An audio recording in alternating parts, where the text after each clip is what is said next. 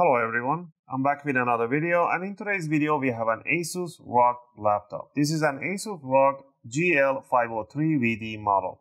And in today's video I'm going to take you on step by step how you can open it up and how you can clean the fan system, the thermal paste, and the inside of your laptop. You should be doing your own servicing once every year depending how often you use or how heavy load you put on your laptop. I recommend you guys to do it every years to give it their best in performance for your laptop. They do get clogged up really quickly and the thermal paste do dry up really often. And if you play every day, couple of hours, 3 hours a day, you play video games, you should do it every 12 months.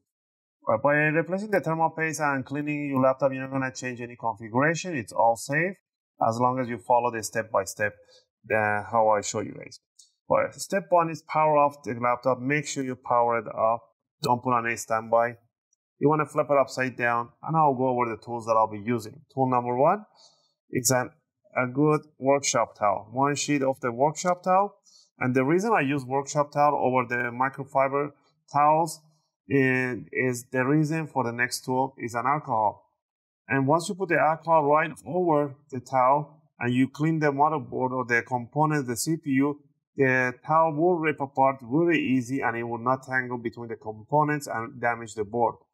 So that's why I recommend you to use that mechanical towel, this mechanical sheet towel, whatever you call it. All the links for every tool that I use in the video description if you want to purchase yours. This is the 99% isopropylic alcohol or isopropylic alcohol. Don't get anything under 95, at least make sure 95, 98%. You'll need a good screwdriver set. I'll be using an UFIXTEK screwdriver set as they have one of the best bits out there. These are made out of S2 class steel bit.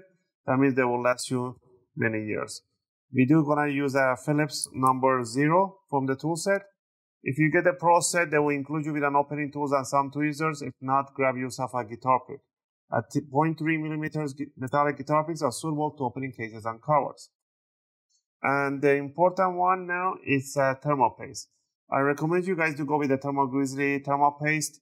These are one of the highest brand of the thermal paste, but if you want, you can also go with the Arctic MX4 or MX5, depending your likings. But if you want the best performance, go with Thermal Grizzly thermal paste. But in this case, we're going to be using Arctic MX4 as client requested.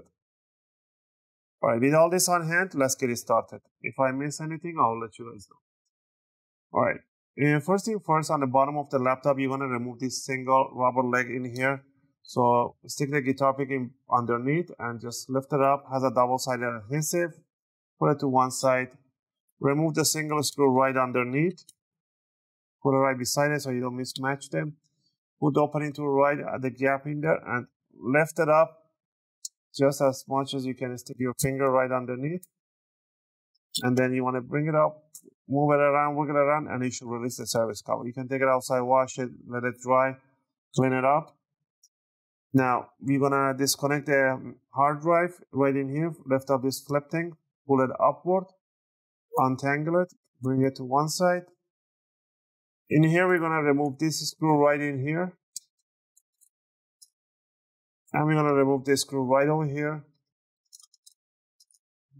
And we're going to remove this screw right by the jack where you disconnected the hard drive. Once you remove this one, now we're going to go ahead and remove the screws all around. The two screws in the front corner, these are the short ones, and this is the medium screws, and the rest of them that is all around is the long screws. So go ahead and remove all the screws and keep them in one separate pile so you don't mismatch them. Also, if you guys like my videos, if you want my videos helpful and helping you guys out, you can support the channel by clicking the like and subscribe. I'll greatly appreciate it. It helps and motivates me to make more videos, take requests, and answer your questions in the commentary. I appreciate that. Alright, almost done. So I'm keeping the screws in a different pile so I don't mismatch them. Alright, once we remove the screws, now what we want to do, you want to grab yourself the opening tool. Oh, where did I put it? Right over here. And you want to stick it between the bottom cover and the palm rest right there. And you want to just wiggle around and you want to see this gap open. You want to wiggle around. And you want to hear that big click sound. That's what you want to hear. Work around on the sides. go to the left and right side. You should go to the back corners. This side, let me see, by the USB ports. I'm not sticking the whole guitar pick, just the 1 or 2 millimeters. Once I did the sides, it should be okay. I'm just gonna lift it up, move it around, grab it from here and lift it up, and it should come out. Be careful, don't drop the hard drive, or don't bang it because it's a mechanical drive. You shouldn't hit them hard. Alright, now we can take outside and clean the mesh. Oh, another tool that we're going to be using is a toothbrush. An old or new toothbrush to clean up the dust mesh right underneath. So clean up the dust mesh right underneath. Alright, next step is to disconnect the battery. To disconnect the battery, we're going to put your fingertips at the side of the jack right in here and pull it backward, and the jack will get disconnected right away. Make sure you pull it back evenly. Alright, and after that, now we're gonna start disconnecting the stuff. We're gonna use tweezers to remove these gaffer's tapes that are taped right over. Okay. Remove the gaffer's tape. We're gonna just pull up this thing for handle, whatever you call a handle tool for the LCD display cable. Put it to one side. The fan connector. You don't want to pull on the cable at all. You want to put the tweezers on the side of the jack, and you want to gently push it backward like that. And you should disconnect the connector. Okay. The gaffer's tape in here, that is, put it right there.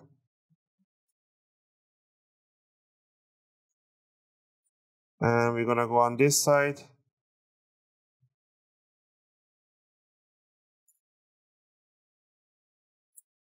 Lift up this gaffer's tape, bring it here. The connector for fan connector right on this side. Same thing. Lift it up. Now we are gonna disconnect the fans.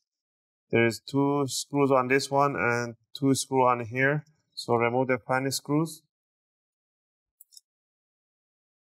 The fan can come out pretty easy. And this is what I'm talking about. Look at that clogged up dust right in there. So that's why you're getting overheating problems. So we're gonna do the same thing on this side.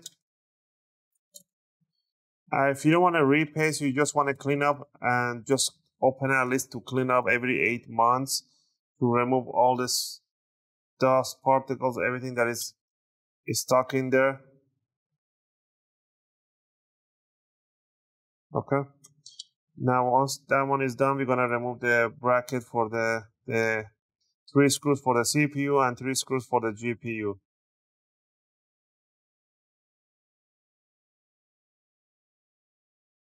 The GPU screws, they have a little spring on them, and they should have a little C-lock on them so it doesn't let them come out entirely, but this one came out. No idea why, but the C-lock didn't hold it. There's a tiny screw right in here. We're going to remove this screw too. Now we're going to lift up the heatsink, bring it like that, and there we have it. And the thermal paste, it is dried out. These thermal pads, I'm going to go over the thermal pad heights if you want to use and replace them. These are 0.5 millimeter thermal pads, 0.5 millimeter thermal pads. These are 0.52. These are all 0.5 millimeter thermal pads. And this one is a 1 millimeter thermal pads. So 1 millimeter, 0.5, 0.5, and 0.5 if you want to replace yours. But these ones are pretty fine. They are nice and cushiony. They are not ripped or anything like that. So I'm going to take it outside, use a compressed air, not a can air. I'm going to use a toothbrush and clean up this one and clean up all the dust in here. And I'll be back and we can just do the repaste. Alright, now that I cleaned up the dust system and the heatsink and the fans, we are going to clean up the thermal paste. To clean up the thermal paste, we are going to grab one sheet of the workshop towel and we're going to soak it in an alcohol. And we are going to rub over the CPU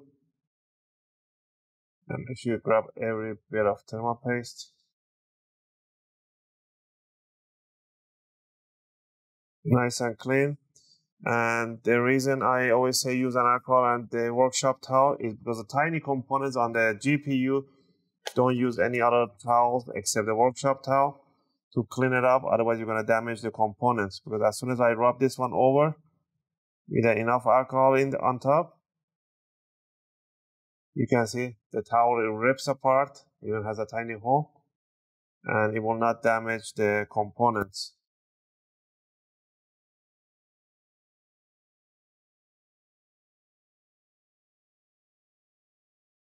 Okay, and then simply you just want to grab a dry part, nicely clean up the crystal die right on the CPU and GPU. Same thing, we're gonna clean up the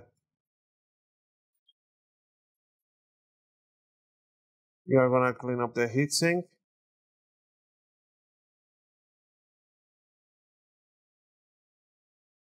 There we go.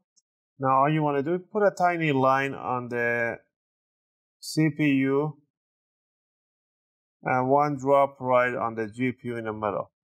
Don't worry, it's just going to spread around. It's not conductive, so don't worry about if I put too much or too little. So as much as you put like that, that's enough. It's just going to spread itself around. All right, grab the heatsink, bring it down. And I don't see the C-lock on this one. You see they have a tiny plastic C-lock. This one didn't have it one. It fell off, I guess. But it's not important. It's just to hold the screws in place. So I'll put this one right on top. And we're going to screw down the CPU first. You start from the corner side on top.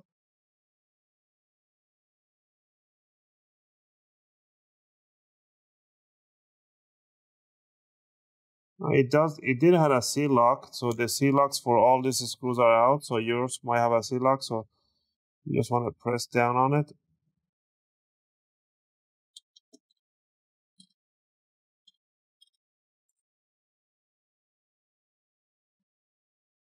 So I guess because of the overheating, the C-locks are made of the plastics. That's why it just got loosened up. And put the other screw right between the rams. Don't forget that one in. Now we're gonna grab the fans. We're gonna bring this one. This one was for this side. Or was it? Yeah. So put this fan right in here. And put the connector for the fan. Slide it right inside the jack and pinch it right in there. Put the two screws for this fan.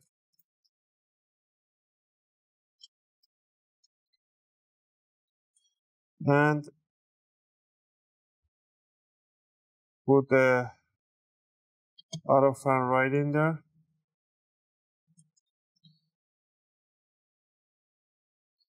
It goes like this. That twisted up. I don't know why they're twisting all the fans. No, this fan shouldn't be like that. It was just like this.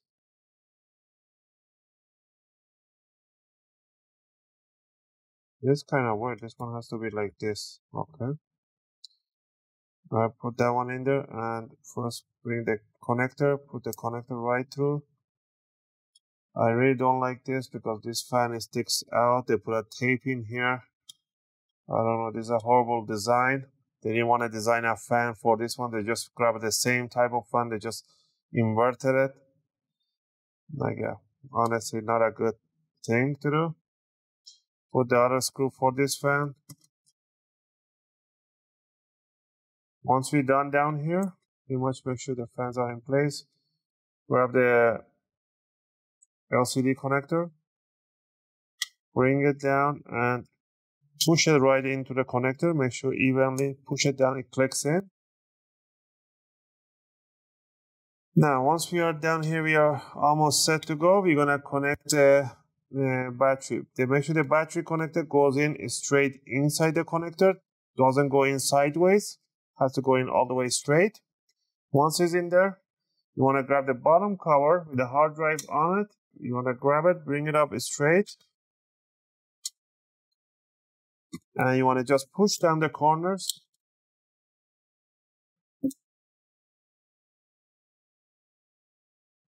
Grab the 3 screws right on the caddy here on the bottom service cover. And this screw right over here. And the screw right at the end. And then zigzag this cable right in the grooves.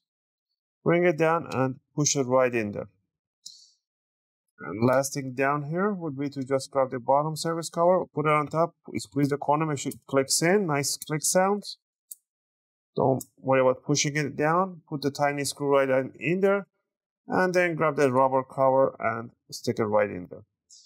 And the last thing is to just put the rest of the screws. Remember, the longest screws at the back, the mediums are mid front, and the corners are the short ones. I hope you guys liked this video and helped you guys out. If you have any question or requests, feel free to leave them in a video comment. I'll try to answer them as soon as I can. As always, thanks for watching, and I'll see you guys in my next video. Just gonna finish up putting up the bottom screws.